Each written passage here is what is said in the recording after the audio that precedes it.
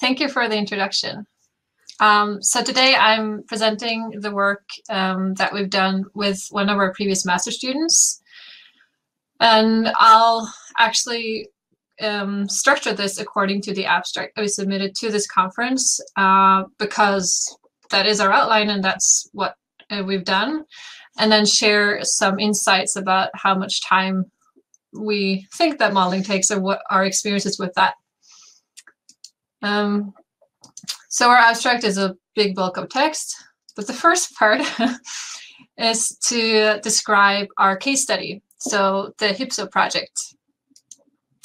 The HyPSO project is a CubeSat satellite, and the goal for our university is to be able to deliver CubeSat satellites with high-risk payloads or research payloads from other departments so that they can get data rapidly. And we also want our satellites to work together with a network of drones, unmanned surface and underwater vehicles, and then to collect all the data together to provide better situational awareness. So our main goals for the mission are to provide data for oceanographers, and also to somehow enable them to have on-demand missions together with other assets. So what is ocean color? It's basically everything that gives the ocean color. We're specifically interested in algae blooms, which usually consist of phytoplankton, but also of other species. Why this is interesting is because Norway has a lot of coastline. A lot of our industry is on the coast or in coastal waters or even in the oceans. And we know that all the activity that we do as humans affect our coastal areas. However, it is quite difficult to get data about ocean color today because either you have to rely on the big satellites, such as the Sentinels or their Copernicus mission, and they don't really cover the Norwegian coastline that often. Or you can do planned missions with boats. The problem there is that they're very, very expensive. You usually have to plan months in ahead, and you don't even know if you'll find any algae. And the same is for any manned mission.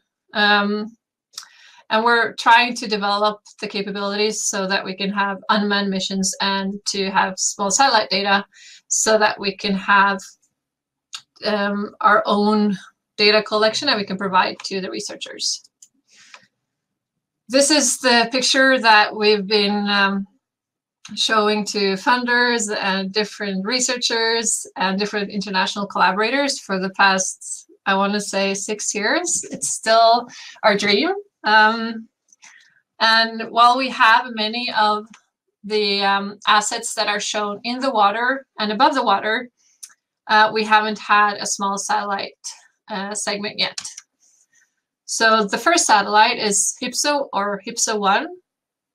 It is a 6U satellite. This means that it's 20 by 10 by 30 centimeters. We have an in-house developed hyperspectral payload, and it will go in a polar sun-synchronous orbit. That means that it will mostly be in the sun, which we need to take pictures. And we're launching it January 10. So I'm crossing fingers that everything will work then. What is hyperspectral imaging? It's when you take pictures using more wavelengths that you normally do, which are usually red, green, and blue. But now we want to do like with 100 different colors. This allows us to detect what we're looking at and to say if it's water or if it's grass or what kind of grass it is or what kind of trees there are, or we can try to classify the algae. The Autonaut, which is one of the assets we want to work with, It's an autonomous surface vehicle. It's wave powered, and it has a solar panel system for the instruments, and it can actually do in situ measurements of the things that the satellite will look at. So if we combine those two data sources, we would get more information of the oceanographic phenomena that we want to see. Because even though the camera might be able to take these pictures and to say something about the species, we don't know their true effect until we have all the other information that you could only get by having in situ measurements. The use case is monitoring harmful algal blooms. They suffocate the fish, and they can also make the waters poisonous. So in order to do this, we started our modeling from two sides. On one hand, we have an experienced modeler, or a little bit more experienced, modeling from the top level. But we also saw that we have so much history in this project that we need to actually do a little bit of bottom-up modeling to prepare for future development, so that we can involve all the different assets. Because we didn't start modeling when we started the first satellite. We kind of started modeling the past year, and a lot of the development was already done then. So in our team, we're usually about 20 master students, maybe 15, and we're PhDs and postdoc researchers. And the students, they join for their bachelor's in January, or in August for their master's thesis. So that means that we change our people every year. And this is a bit challenging with onboarding and offboarding, and also to figure out, like, if you worked on your master thesis, how do you store that relevant information for the next team? So for HyPSO2, we started this year.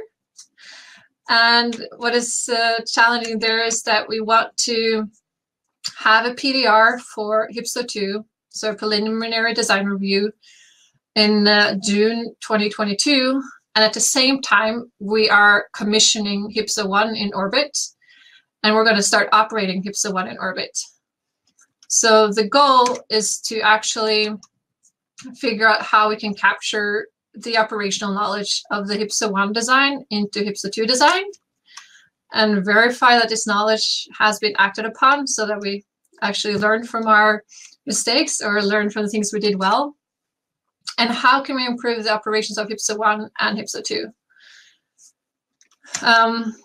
So applying model-based system engineering can be one way that we can help some of the knowledge sharing, both between the teams that change all the time, and also between HyPSO1 and HyPSO2, or that's our hypothesis or goal.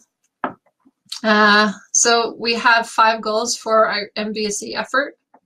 It's to improve the knowledge management and reduce some of the onboarding time of new team members, to improve or better the traceability between requirements or scenarios and components, efficiently exchange data between project groups.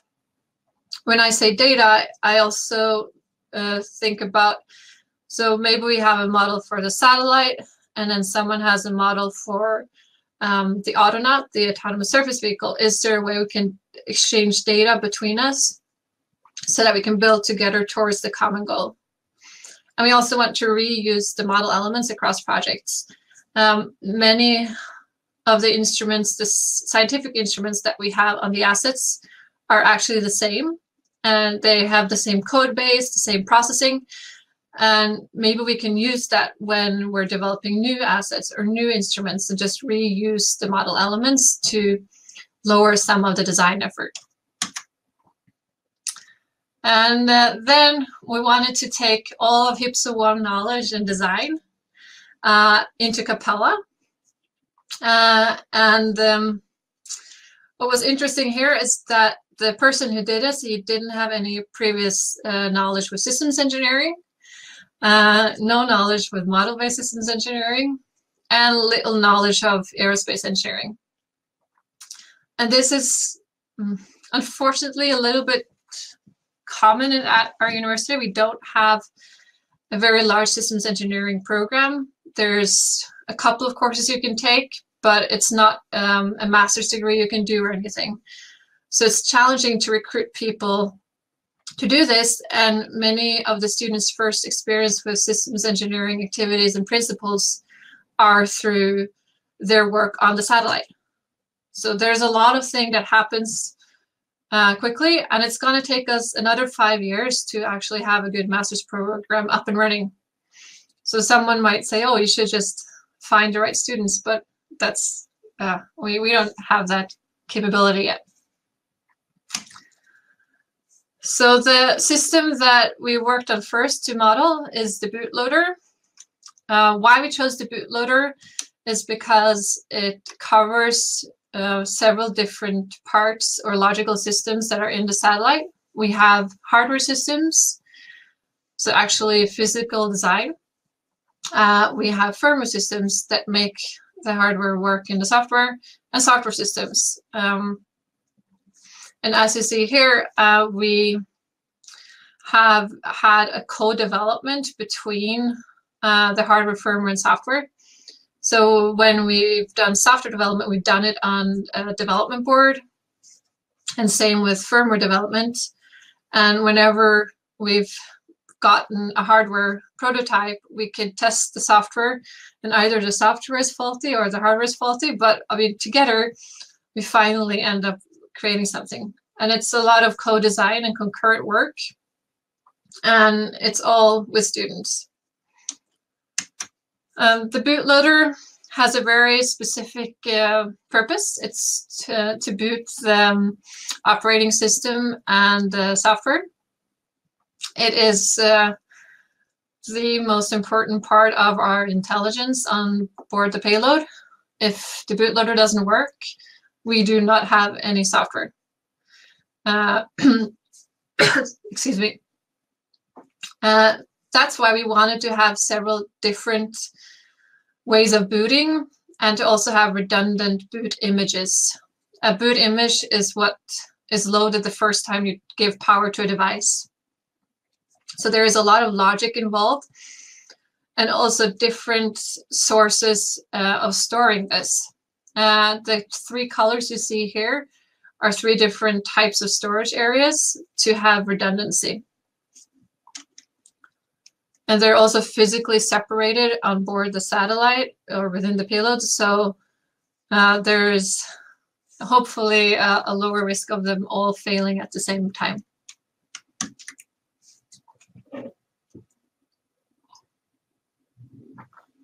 This flow diagram here is the basic flow of how the bootloader works. First, it boots, and that is, it starts looking for where it can find an image that works. And you can see there are different failure paths and success paths. And it will always make a count of how often it tries to do something so that it knows where it's supposed to go. So what's not shown here is a boot counter. And all of this information was either in documentation or in the code base. And the student who built the bootloader, he graduated 2 years ago. So for this process, the student, he started by learning Capella. He did a tutorial, he watched webinars. He then wanted to understand the software functionality on board the satellite, and he also discussed with the software responsible to figure out which function to model. And then we decided that the bootloader, because it's so critical, it should be one of the first functions to model. And in some ways, it turned out it's one of the easier functions to understand the purpose of. There's also an important part here for the bootloader on HIPSA 1. We wanted to have 2 memory cards where we loaded the booted image from. So we wouldn't only have 3 places we stored the bootloader, but actually 4. However, the hardware functionality to switch between SD cards didn't work, and we didn't have time to rerun the electronics card making. So that is something that needs to be tested and verified for HIPSA 2 instead, where we have a longer timeline. After we understood the bootloader, we started modeling it. And the first model, there were some mistakes in the understanding of the logic and also how to use Capella. And there was a new review. And then for the future work, we want to use also the modeling to maybe simplify code. When we did this modeling, we saw that were areas where we could have reused code instead of rewriting it, so we could make the code base shorter. And that would also be good when you're using the satellite, but because then you would use less memory.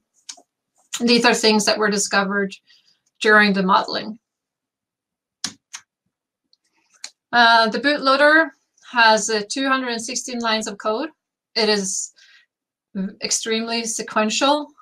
Do this, increase this counter, do this, check if it works, okay, do that. So it's relatively easy to understand even if you don't have a programming background. This is what the full model looks like. As you see, there are, well, I don't know how well you can see it, but there are different functional chains that show the different paths depending on if it works in the primary way or not. And we also use the sticky notes system to explain the diagram, because this would help when you wanted to review it with the software people who weren't used to modeling this way. And we also kept it quite large, so it would be easy to zoom around and zoom into areas. On the left-hand side, you can see where the secondary SD card was supposed to work, and you can see how it's not included in the functional chain because it didn't work. However, we want to have it for the next satellite, so that's why it's modeled. And we need to make sure that it works next time around. So basically, this modeling helped. And some of the comments from the modeler were that could we simplify the logic? Here he says like the backup code uses the same elements as the ordinary code. What is different? And this is because he was looking at the code with fresh eyes from a non-coding background. So maybe he thought, okay, this is not needed. And we haven't had enough of that type of review in our software team also. So all of this is helping us a lot for future work.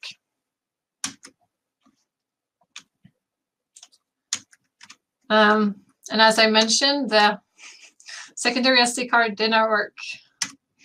How much time does it take? This round of modeling took about 25 hours.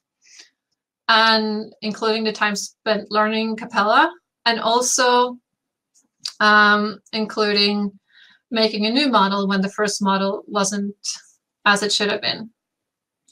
So then we wanted to try again with someone else modeling and another functionality to see if we could get more data about how much time it takes to review the code and to learn from it.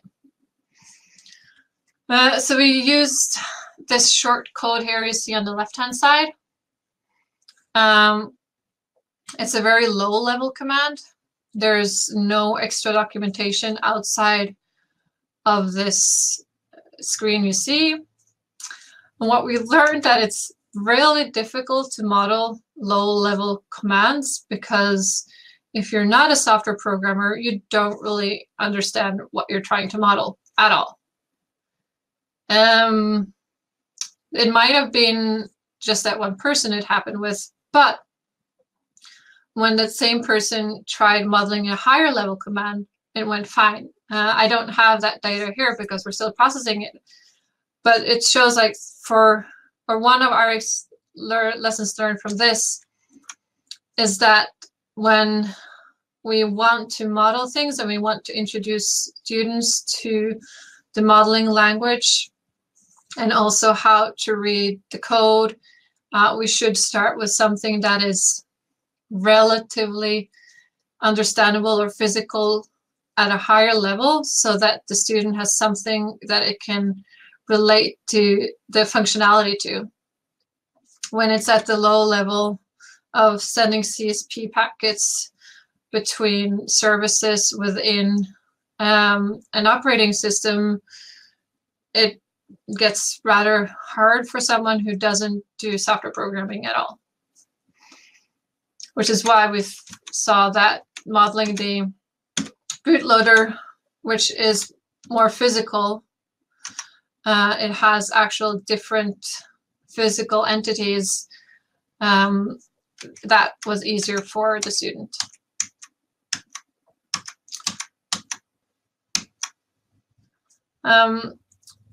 Many academic CubeSat teams are limited in systems engineering resources and experience.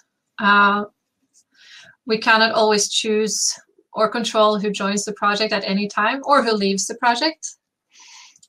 So this was a way to look into how we could do the system engineering activities and specifically the model-based systems engineering activities without a large overhead. And Capella was chosen because it's open source and has a very large online community, which facilitates learning. And we also see that we can collaborate on the model through Git, which we use for our software system. Another challenge that we've seen is how to train the other engineers in model-based systems engineering in addition to their discipline so that they can contribute to whomever is trying to model so they know how to communicate together to model our system. So a way forward is to model the HIPSA2 from top down and bottom up with resources we haven't identified yet.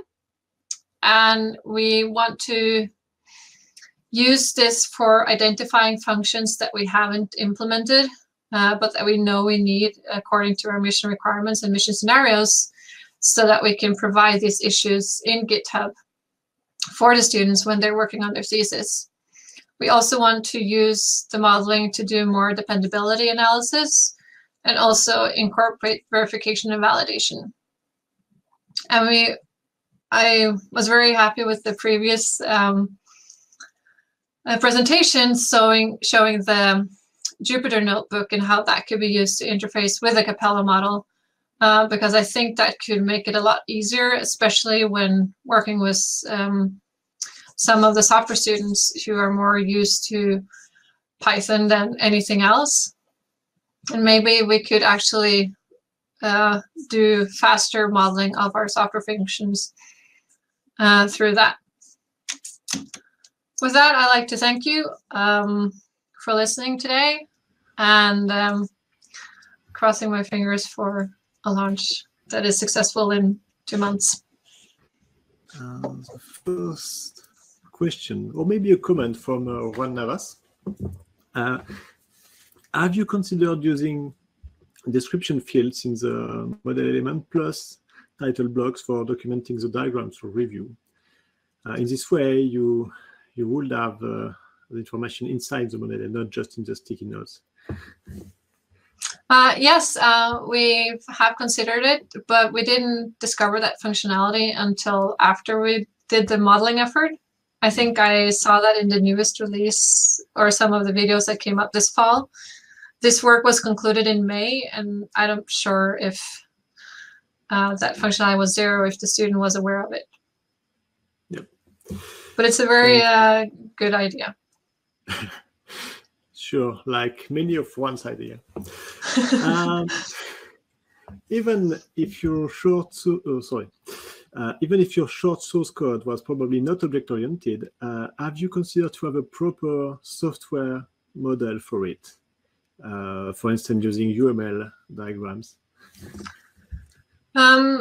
Yes and no. We tried doing that in the beginning of the project. However, we find it very challenging to encourage students to document things in other ways than are absolutely necessary for their thesis.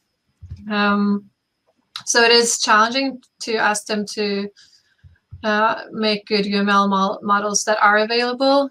I know that one of the students is now working on finding automatic generation from the codebase, because we know that this would help a lot. But yeah, that would have been nice if we had better diagramming of the software base. Well, maybe a remark too. 25 hours learning Capella. Can you break that down? Scott is feeling slow. Well, from what I understood, I think he spent like 3 hours doing the catapult modeling, and then 22 hours modeling the bootloader. So that was actually, and that's only one function, and there aren't that many model elements in that function. We did not model it operationally because it's a bottom-up model, and there was no point in doing that for the purpose at that time. So this is 25 hours spread out over maybe 2 months. So I wouldn't say it's full-time. There's a lot of maturity going into this also. Yes, yes. And as precise on the chat, maybe the scope of learning isn't exactly the same. You know? Yeah, and I think what I really would like is to get more students into this so that we could get more data, and that would also help us plan future work. Yeah. Next question. Are you aware of the recently released Object Management Group's CubeSat System Reference Model Profile for SizeML? Yes. I've been a part of the the Satellite Systems Working Group since 2018, that in COSI.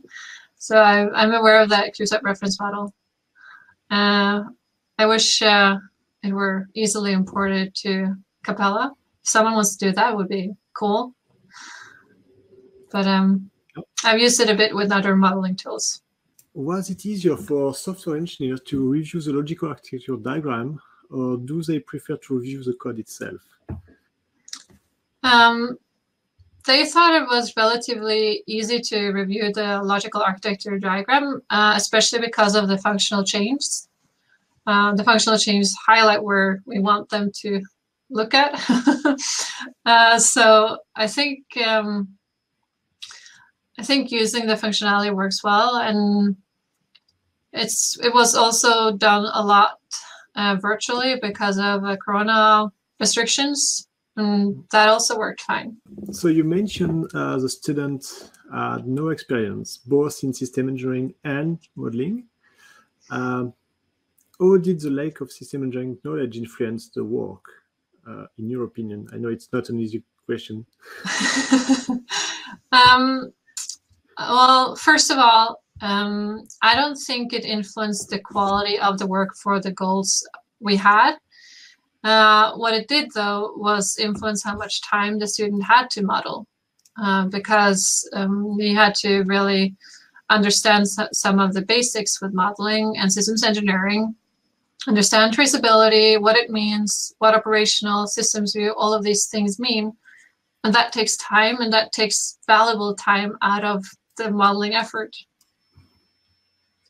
So, yeah, I need to work together with the other team members to figure out the better way to crash course systems engineering to our students until we have a master's program up and running. Have you also tried to model the control flow in your functional chains to mirror the logic in the code? No, I have not tried that. It would be very interesting to learn more about that, though. So if someone, I don't think I remember to include my email. Yeah. But you have my email somewhere, or I'm on LinkedIn. And please reach out if you have any other ideas or things